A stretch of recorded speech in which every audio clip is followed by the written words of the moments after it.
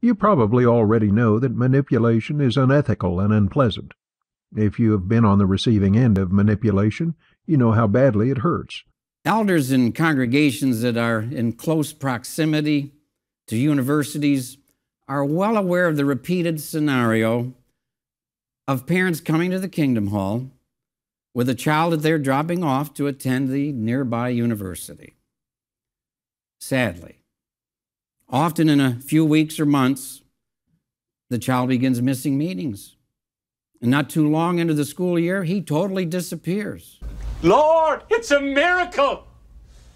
Man up and vanished like a fart in the wind. Then the parents are upset with the local body of elders for not shepherding their child. In 1966, Andy Dufresne escaped from Shawshank Prison. My question is, who dropped them off at the university?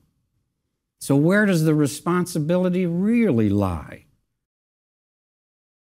When we make a decision, we must realistically also accept the consequences.